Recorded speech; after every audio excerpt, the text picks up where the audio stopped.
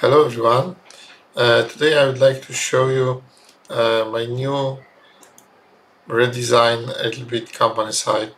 So first thing first, when you first time go to this site, you can accept or reject all cookies. I don't want to check anything and track you or something like this. I think that privacy is one of the most important value and right that we can have. So first on the home you can read my vision of starting this company, and on the right side some kind of advertisement, which is all what we or I mostly did on the YouTube and post on the YouTube. Here few, let's say, production site that we made.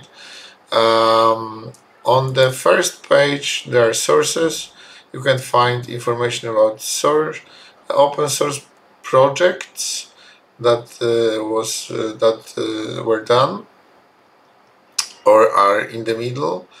You can find the products page when you can, for example, go for iVirtual Cam that protects and hide your face, or do a few more things.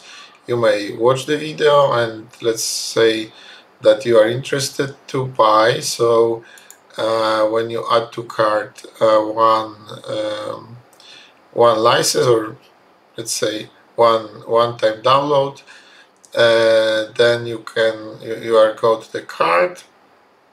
When you check out to the checkout, then you can provide your name. And don't get me wrong, I proceed everything by PayPal because I believe that's the best way, and I would like to have secured users. I get email to help you go to the account, and you can always log in over there and get some fresh information about or download again what you bought. So everything is for that. Let me go back to the domain. I have very nice and hot, I would say, like iShot for the photographers, or iHumor for some kind of jokes domains that you can buy. And the thing is that you should and you could it is always possible to just use the phone number over there, call me, or contact with me and propose different price, because the domain price are quite high, and we always figured out some good solution. So I thought about almost everything. At last but not least, privacy page is very important with this term.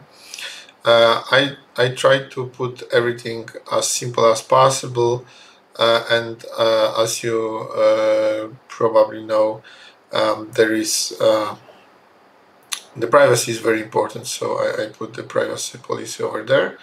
Now there's also one more aspect, which is quite efficient way to go to the dark mode, that I personally like very much.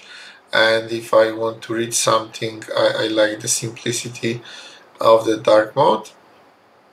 And this dark mode would be put in the session cookie that remember each time you go to this site.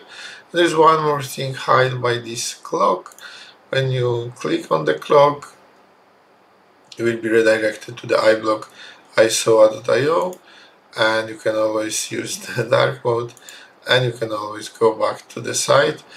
I encourage you to read this, and feel free to contact me if you have any suggestion, ideas.